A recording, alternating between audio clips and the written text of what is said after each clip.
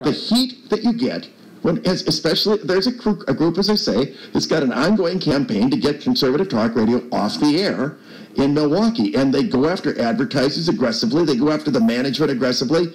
If we weren't real successful, we'd be gone too. Right.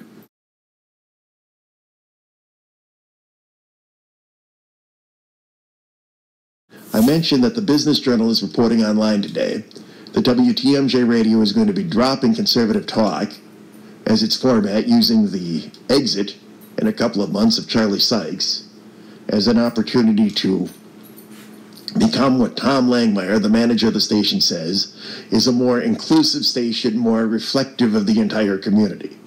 Well, you know what that means. It means they're probably going to do a bunch of shows that don't have a political bent, and they'll probably put a liberal or two on the air and have a little bit of something for everyone.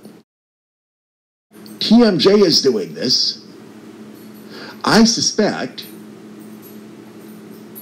because they've just gotten tired of the crap that they get for being a conservative radio station or having a lot of conservatives on the air.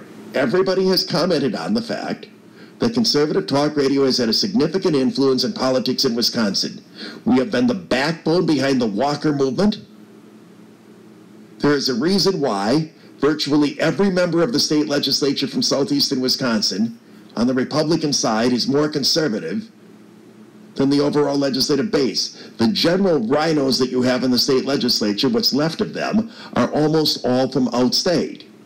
People have commented on this phenomenon of the remarkable voter turnout in the collar counties surrounding Milwaukee County, predominantly Republican, and they've written about the influence of conservative talk radio. That's why I think they're afraid of replacing, because they're, a lot of different reasons, but I do think that they are concerned about the controversy all the time. Well, that's what I say, yeah. And it's getting worse.